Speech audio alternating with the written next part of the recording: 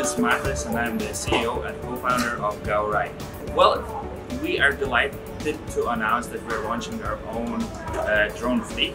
So we are operating our own drone fleet and we are targeting B2B and B2G type of clients.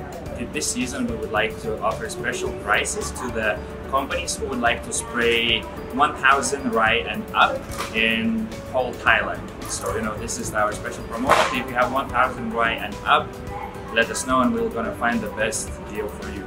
Alright, of course, so I would like to invite everyone to come and visit Gaorai booth, where we could try to find the best way to collaborate.